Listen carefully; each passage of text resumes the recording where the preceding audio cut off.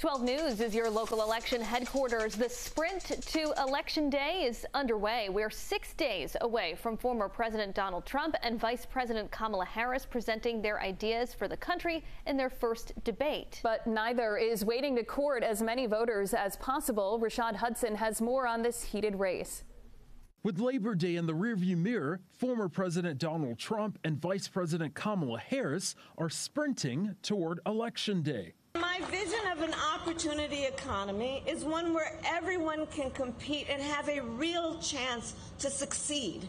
Harris traveled to New Hampshire to announce a plan to help create more small businesses. Harris wants to expand tax deductions from $5,000 to $50,000, a move she says will create about 25 million small businesses in the next 4 years. I believe America's small businesses are an essential foundation to our entire economy.